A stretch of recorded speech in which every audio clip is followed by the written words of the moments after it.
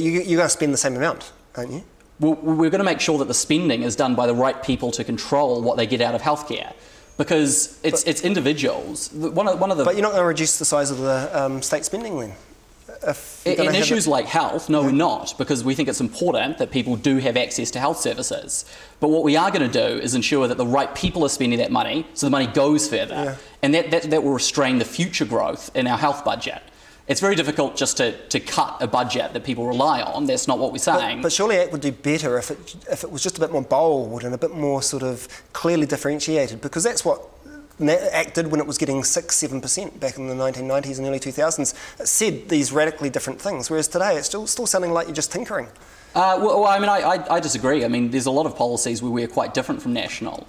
Take superannuation, for example. Yeah. You know, a lot of the big debt problems get rid in of New Zealand... superannuation? No. Move the age of entitlement up from 65 to 67. So you're not even that different to Labour Party. It is Labour Party policy. Indeed, they stole the policy from us. We've been advocating for that for years. If your policy can be so easily stolen by the Labour Party, it must suggest that ACT are pretty centrist and pretty moderate these days. Well, I think there's two major differences. So the first is that the big problem for New Zealand over the next 10 years is getting long-term debt under control and controlling government expenditure to allow us to reduce taxes. But that just sounds like John Key. That's what he'd say. That's what he'd say. It's not what he does, though, and that's the difference. So is that the problem with ACT, that you say the same things as Labour and National, but you would really do them?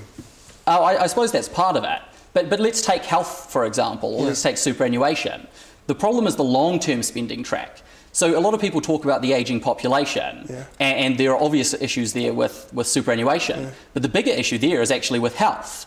And so what we've got to do is ensure that for each dollar we're spending on health, we're getting more value out of it.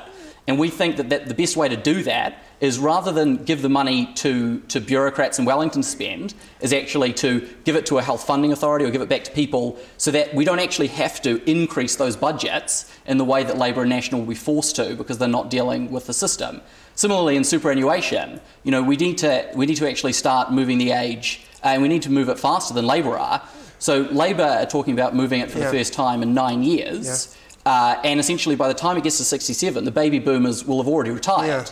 So we do need to move it faster. But on all these so things, we are different to Labour and National. You're only kind of different. You might see it as better, but you're not like, it's not like a litmus test, which we talk about in political science, where there's two distinctly different things. You're either for something and against something.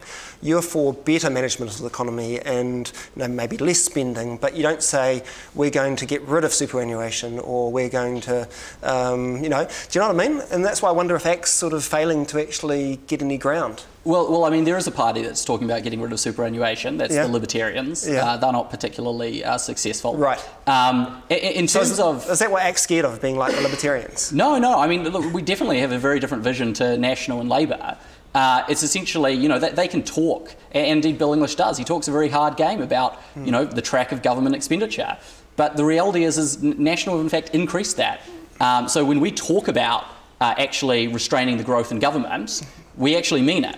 But what about, rather than just restraining it, what about totally reversing it? Like, you know... Well, if you look at the bill that ACT has before Parliament, which would cap government expenditure at current level and adjust it only for population and inflation growth. Now, given that the economy is expected to grow faster than both of those things, the share of the economy that's directed towards government expenditure will in fact be reducing. But that's something probably National could sign up to.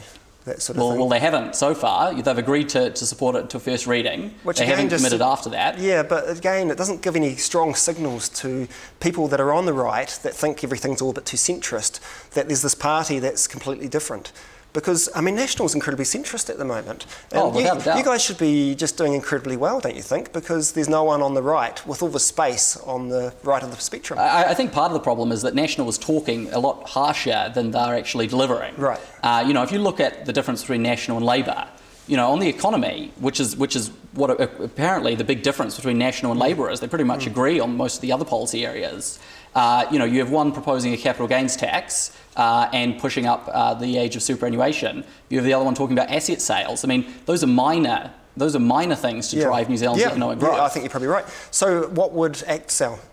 Well, In terms of assets, SOEs? Yeah, because National's got this, halfway measure. Yeah. What would you sell? So we'd sell all SOEs. All SOEs, including... So it provided that they could operate in a competitive environment. Yeah. So something like Transpower, for example, can't, because it's a natural monopoly. Yeah. But all those that exist in competitive markets, we'd sell it definitely. So TVNZ, Radio New Zealand... Yep. Post Office, New Zealand Post... Yep. Okay. Yep, no, so all those... Why don't you talk about those sort of things? Because that sounds a bit more bolder. Well, we do.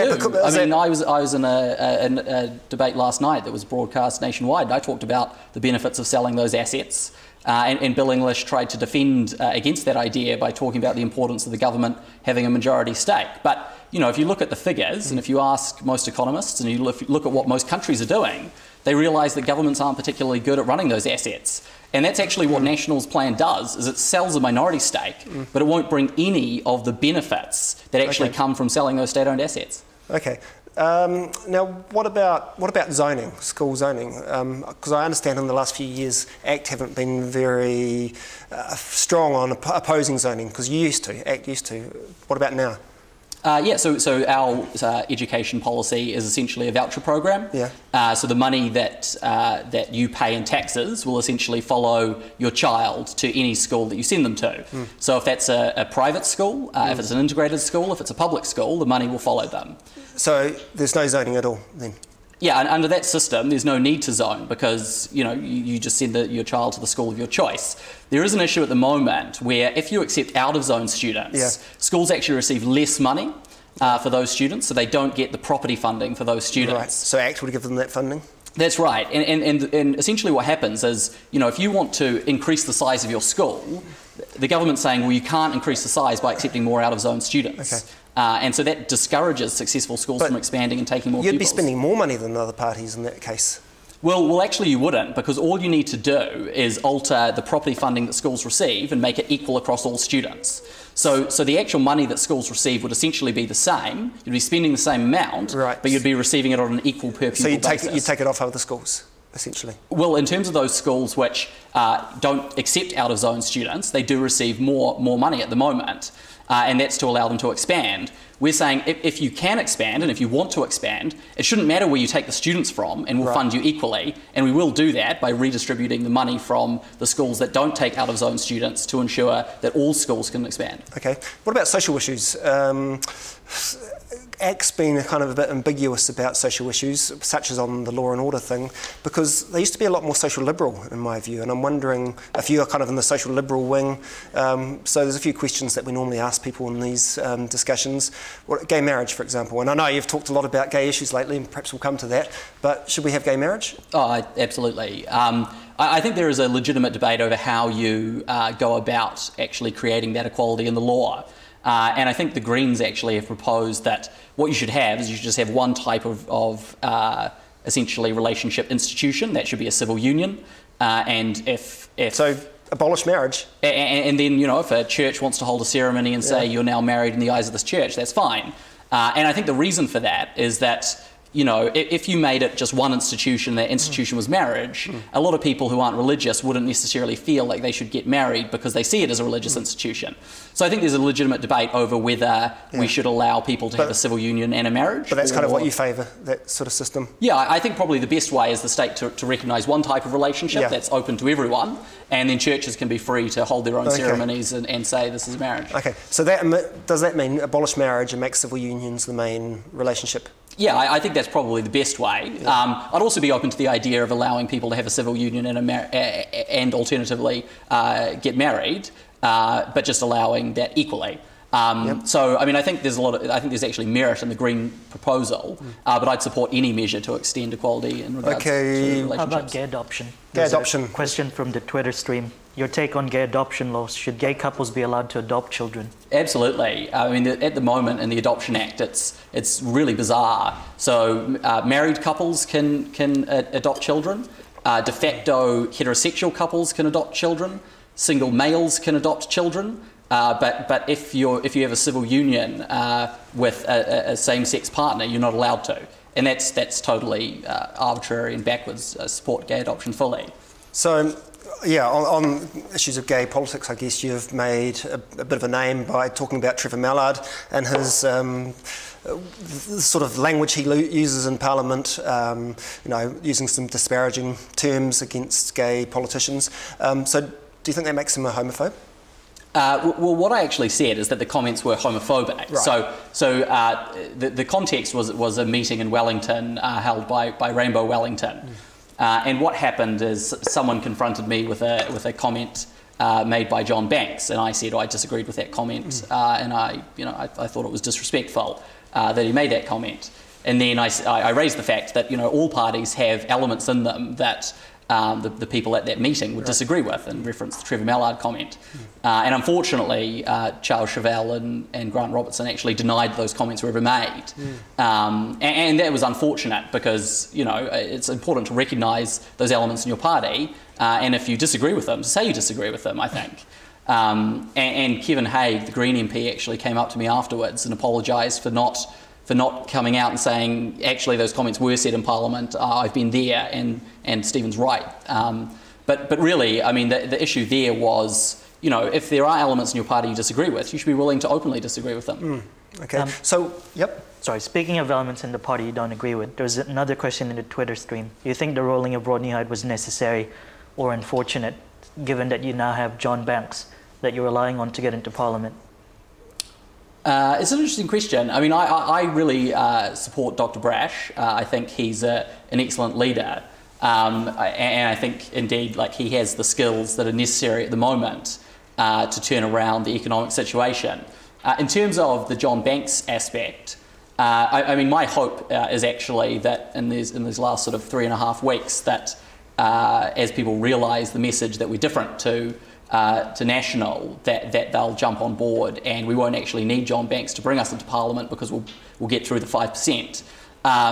But I mean, in terms of John Banks, John and I agree on a lot of things. So we agree essentially about the economic issues facing New Zealand, and that's really the unifying theme of the ACT Party, I think. It is typically in those areas, and we've allowed members to disagree over those social policy areas, like most parties, other than the Greens. That sounds like a bit of a vote of no confidence in your candidate in Epsom, that you're saying you don't want to rely on that.